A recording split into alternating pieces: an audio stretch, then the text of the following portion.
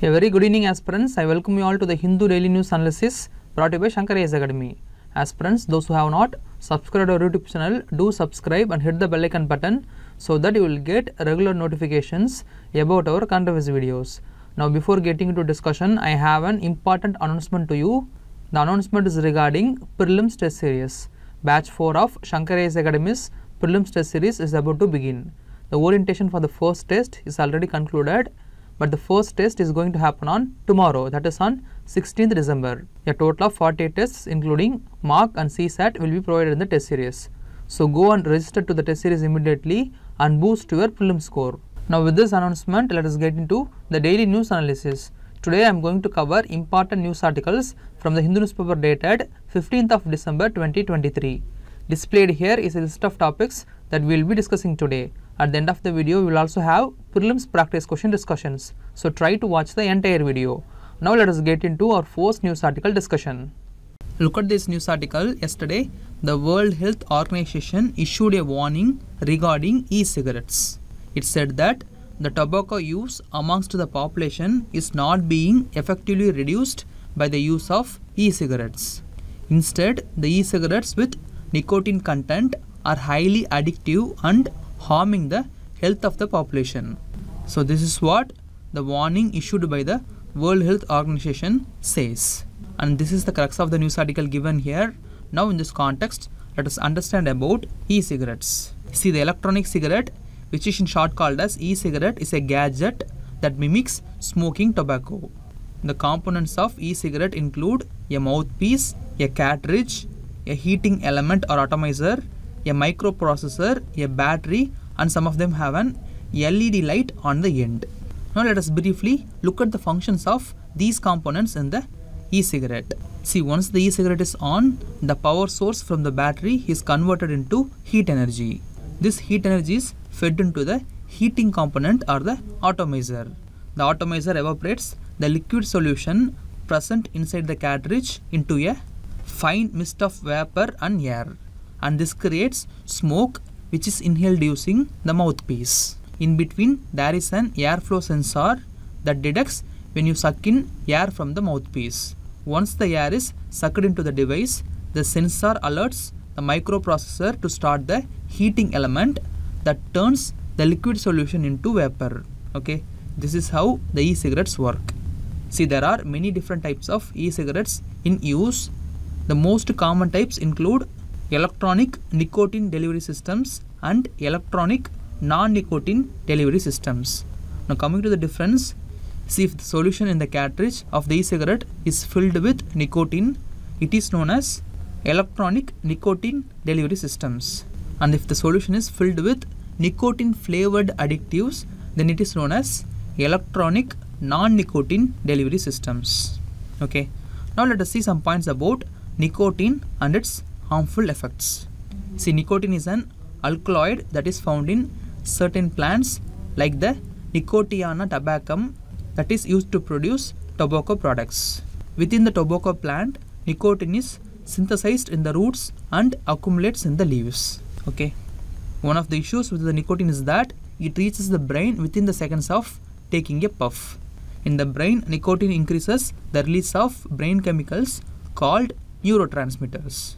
The neurotransmitters are responsible for regulating mood and behavior of the human. The nicotine increases the release of one of the neurotransmitters called dopamine. The dopamine is released in the reward center of the brain and causes feelings of pleasure and improved mood. So the more you smoke, the more nicotine reaches your brain and makes you feel good. As e-cigarettes contain the nicotine, it quickly becomes part of our daily routine and intertwined with your habits and feelings. Apart from this, nicotine can also increase the blood pressure, heart rate, and flow of blood to the heart. It also leads to narrowing of the arteries and hardening of the arterial walls. This in turn may lead to heart attack. So the e-cigarette with nicotine is highly addictive and can cause serious health problems in humans. Okay, because of this huge harm only, the World Health Organization recently released the warning against e-cigarettes. Okay, and that's all regarding this discussion. In this discussion we saw about the working of e-cigarettes. Then we saw about the harmful effects of nicotine present in the e-cigarette. Now with these points in mind, let us move on to the next news article discussion. Take a look at this news article. Recently, the European Union has decided to open accession negotiations with Ukraine and Moldova. This means that the negotiations are going to happen in order to induct Ukraine and Moldova to the European Union. This decision was announced at a summit of the leaders of the 27 European Union countries. In responding to this development, the Ukrainian President Zelensky called it as a victory for Ukraine, a victory for all of Europe. Okay, this is all about the news article given here. Now in this discussion, let us see about European Union from prelims perspective. First, let us see the basics about the European Union and the history of its formation. The European Union is basically a politico-economic union. It consists of 27 member states which are located primarily in the European continent. The European Union was established by the Maastricht Treaty. The main goal of the European Union is to promote cooperation and integration among its member states. This in turn helps to enhance the economic and political stability of Europe. Okay. Now let us see the history of formation of the European Union. After the World War II and its losses, the European leaders understood the importance of intergovernmental cooperation to maintain peace and stability in the European region. So they decided to create a common forum or union among the European nations. As a result, in 1952, the European Coal and Steel Community was founded under the Treaty of Paris 1951. It was founded by 6 European countries which are famously called SIX. Through this European Coal and Steel Community, the 6 countries aimed to place their coal and steel production in a common market. Later in 1957, the countries created the European Economic Community under the Treaty of Rome 1957. This community was aimed to bring economic integration, including a common market and customs union. Subsequently, the countries are created open borders among the members without passport controls through the Schengen Agreement 1985.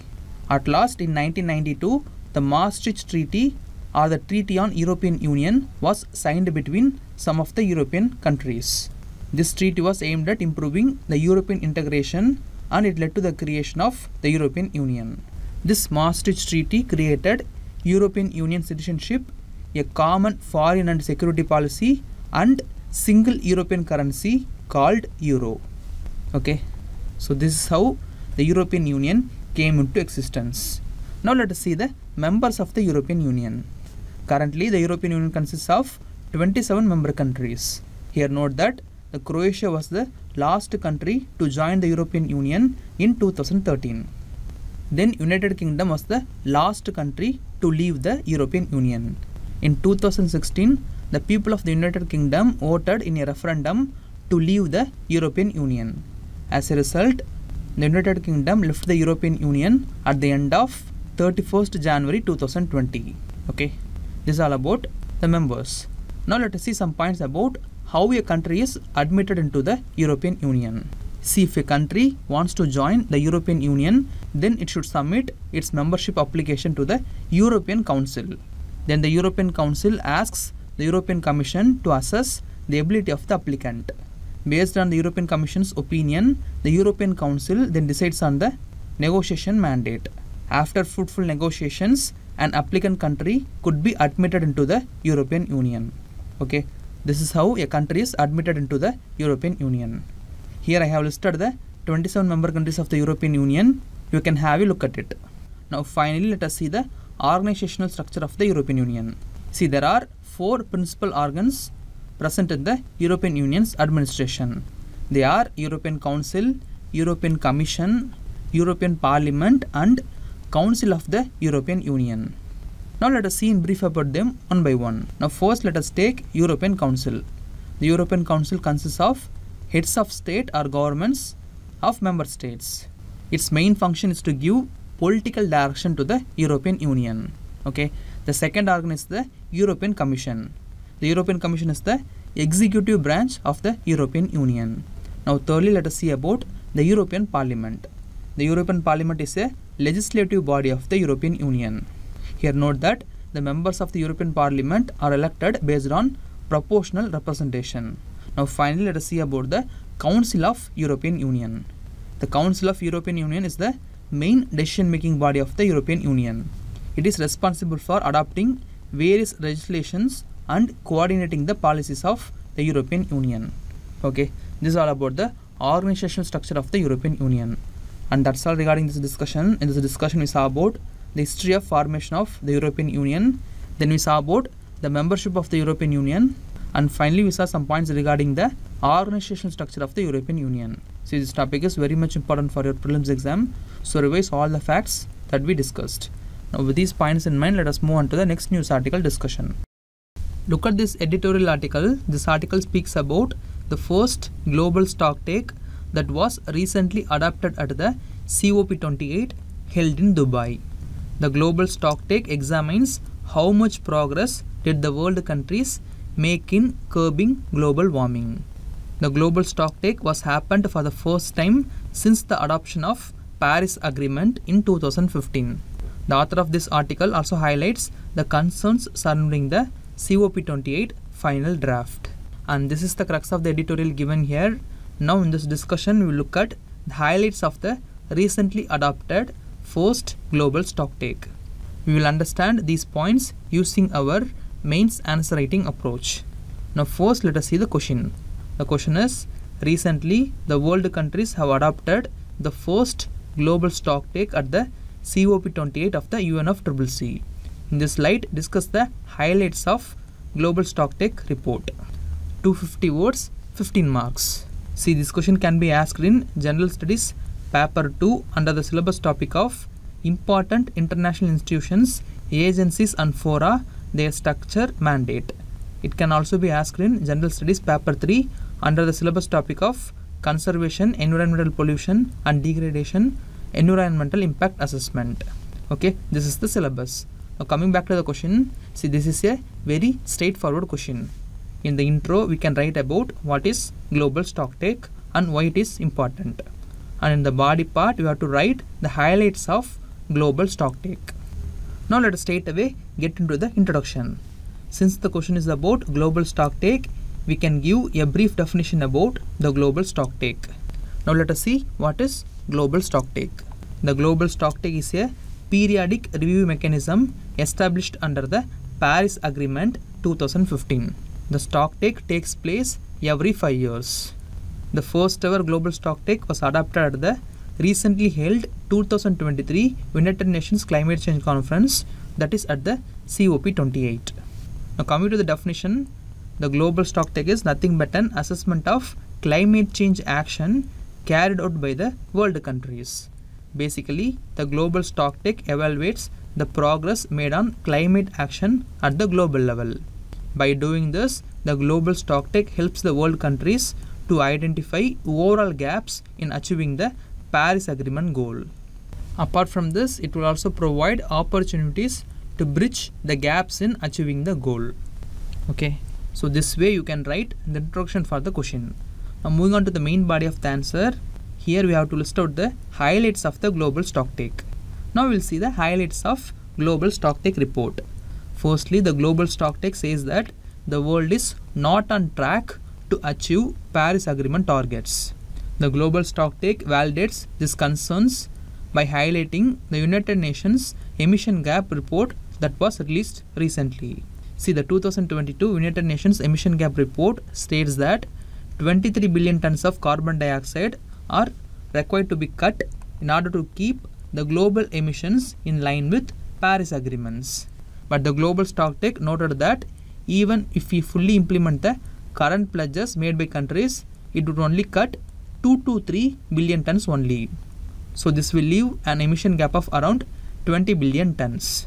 So by citing the data from United Nations emission gap report, the global stocktake says that the world is not on track to achieve the Paris Agreement target of limiting the global temperature by 2 degrees Celsius by the end of this century.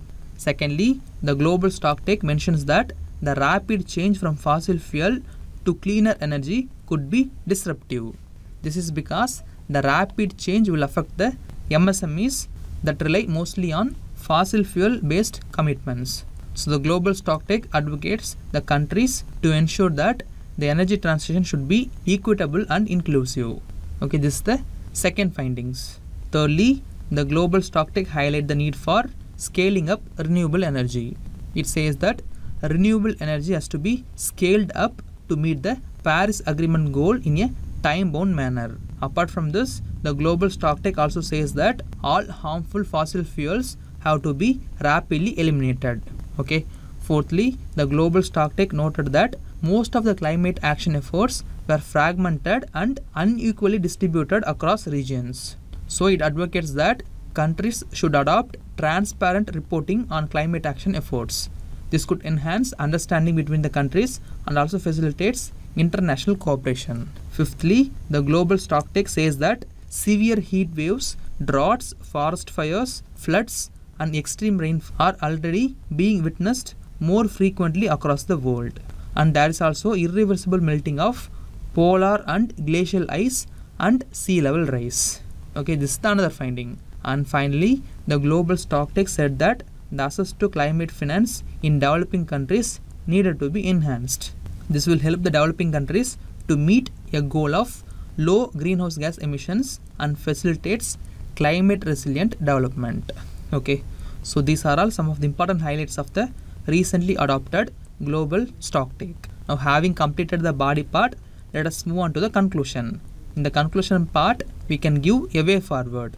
The conclusion can be like the responsibility to limit the greenhouse gas emissions lies with each and every countries. It is crucial to make progress on all fronts, particularly in terms of climate adaptation. Therefore, to effectively address climate change and limit global warming target, it is crucial to align policies with the best available scientific evidence. Okay, so this way you can conclude a question by giving a way forward.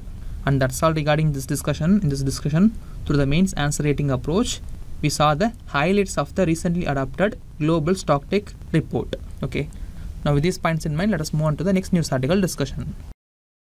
Look at this news article. According to the news article, the farming community who were engaged in Telangana election process has returned back to the cultivation of rabi crops.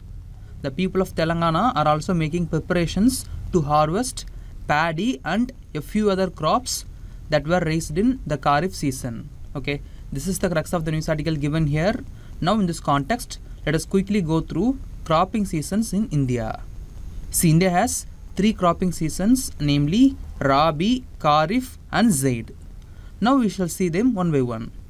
First, let us take Rabi cropping season. See, the Rabi crops are sown in winter, that is from October to December, and they are harvested in summer, that is from April to June. Some of the important Rabi crops include wheat, barley, peas, gram and mustard. Okay, here you might have a doubt. How Rabi crops are grown in winter during the absence of monsoon? See, actually, during winter months, the western disturbances coming from the Mediterranean Sea brings precipitation to some parts of the north and northwestern parts of India.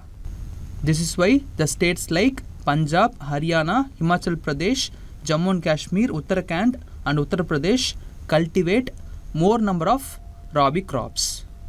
Okay, apart from this, the success of the Green Revolution in Punjab, Haryana, Western Uttar Pradesh and parts of Rajasthan are also an important factor in the growth of the Rabi crops in north parts of India. Okay, this is all about Rabi cropping season. Now secondly, let us see about Kharif cropping season. See, the Kharif crops are sown with the onset of monsoon in different parts of the country, and the crops are harvested in September to October.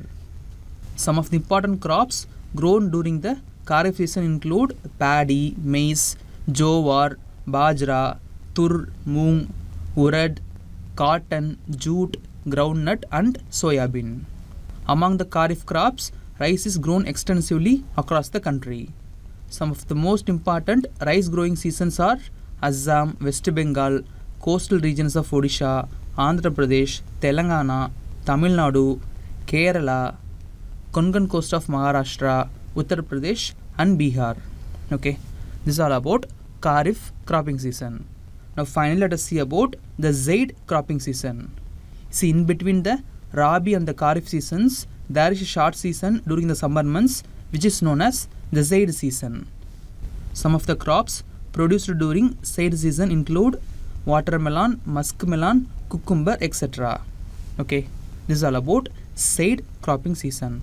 And that's all regarding this discussion. In this discussion we saw 3 cropping seasons of India, that is Rabi, Kharif and Zaid.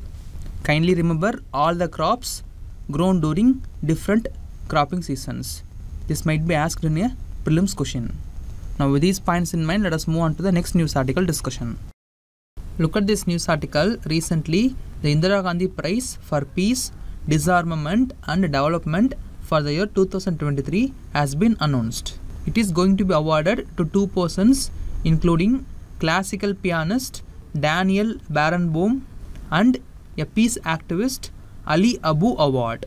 They are recognized for their work in uniting young people and communities from Israel and the Arab world. They focus on finding peaceful ways to solve the Israel-Palestine conflict.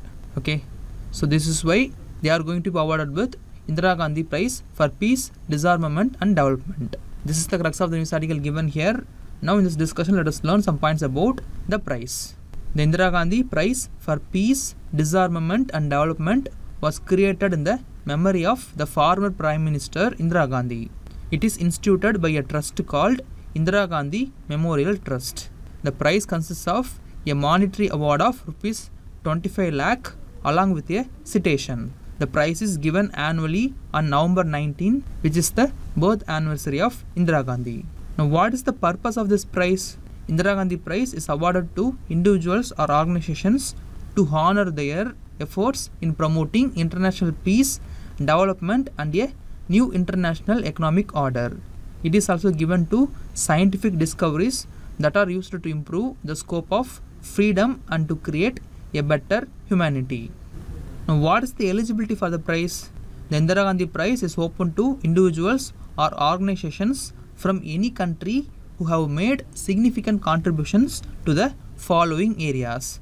The first area include promoting international peace and cooperation, resolving international conflicts through peaceful means and preventing the use of force. This is the first area. The second area include promoting nuclear disarmament and non-proliferation, reducing conventional arms and preventing the use of weapons of mass destruction. Then the third area include promoting sustainable economic and social development, poverty reduction and environmental protection. And the final area include advocating for a just and equitable economic order that benefits all nations.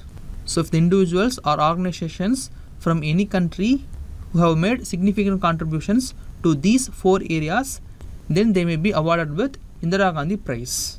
Okay. Now moving on to say about the selection process.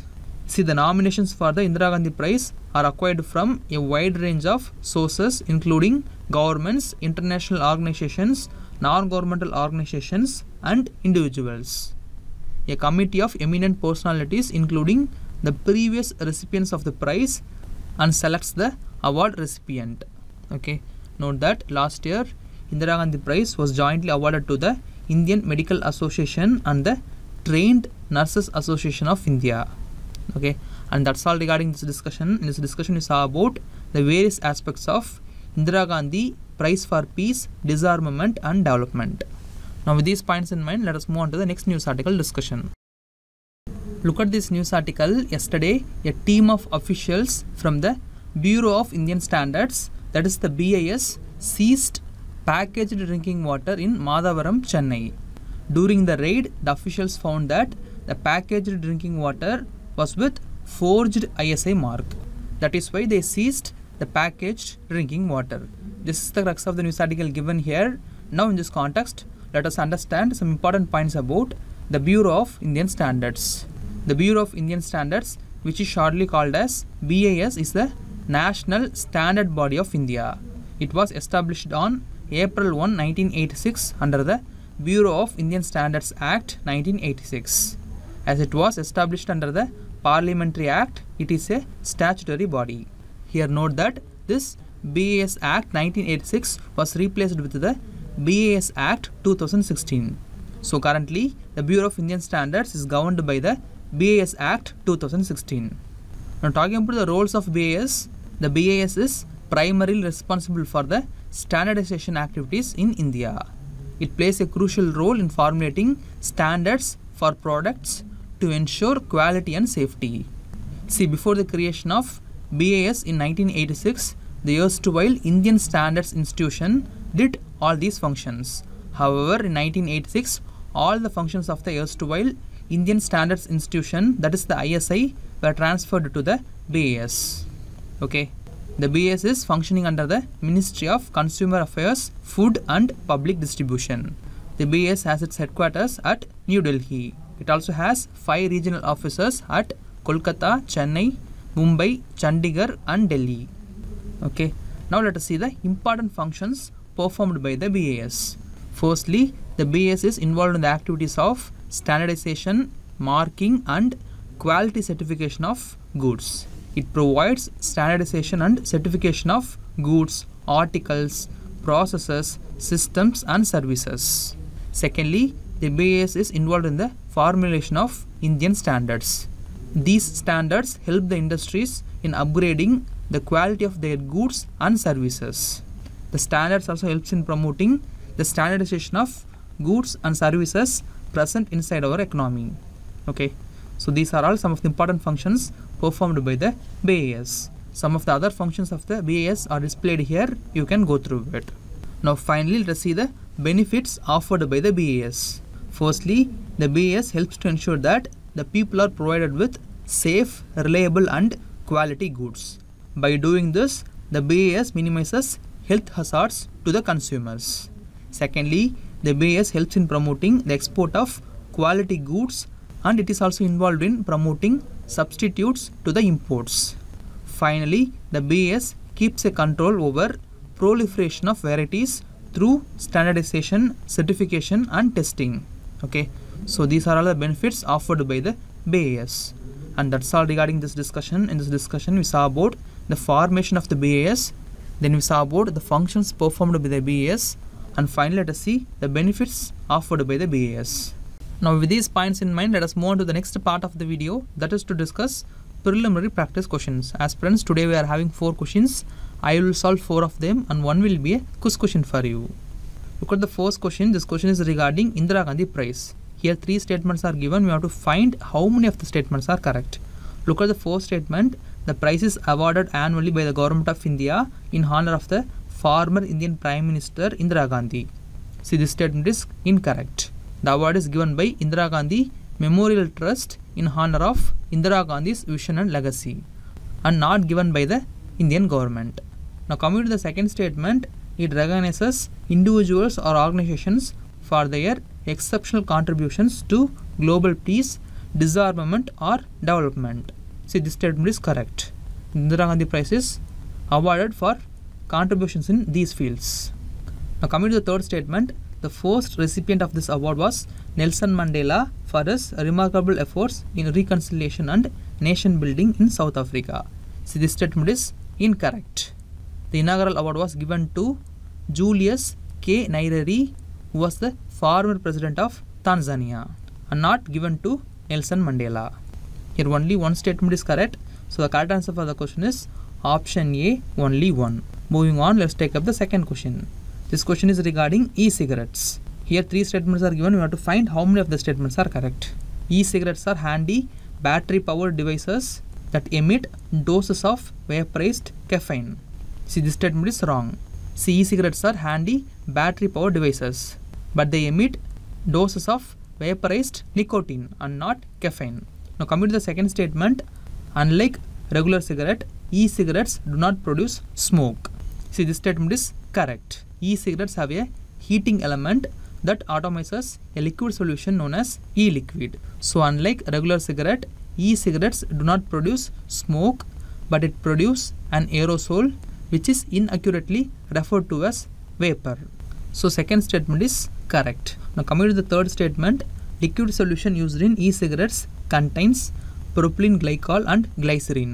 This statement is correct. The main ingredients in the e-liquid usually are propylene glycol, glycerin, nicotine and some flavoring substances. However, there are liquids sold without propylene glycol, nicotine or flavors. But mostly the liquid solution contains 95% propylene glycol and glycerin. Propylene glycol and glycerin are used to produce the vapor, while the flavoring provides the taste and aroma. So third statement is correct. Here only 2 statements are correct. So the correct answer for the question is option B, only 2. Moving on, let's take up the third question. Here 3 statements are given. We have to find how many of the statements are correct. Look at the first statement. The Kharif season starts with the onset of the southwest monsoon. See, this statement is correct. The Kharif crops are sown with the onset of southwest monsoon. Now coming to the second statement, Rabi crops are sown in the winter season mainly from October to March. This statement is also correct. Now coming to the third statement, Zaid crops are typically grown between Rabi and Kharif seasons. This statement is also correct. Here all the given statements are correct. So the correct answer for the question is option C, all 3. Moving on, let's take up the final question. Here 2 statements are given. We have to find which of the statements are correct. Look at the first statement. The standard mark of Bureau of Indian Standards is mandatory for automotive tires and tubes. See, this statement is correct. The standard mark of Bureau of Indian Standards is compulsory for certain types of electronics and IT goods, cement household, electrical products, food products, steel materials and all types of automotive tires and tubes. So statement 1 is correct. Now coming to the second statement, the FPO mark is a mandatory certification mark for all processed and packaged fruits in India. See, this statement is also correct. FPO stands for Fruit Products Order.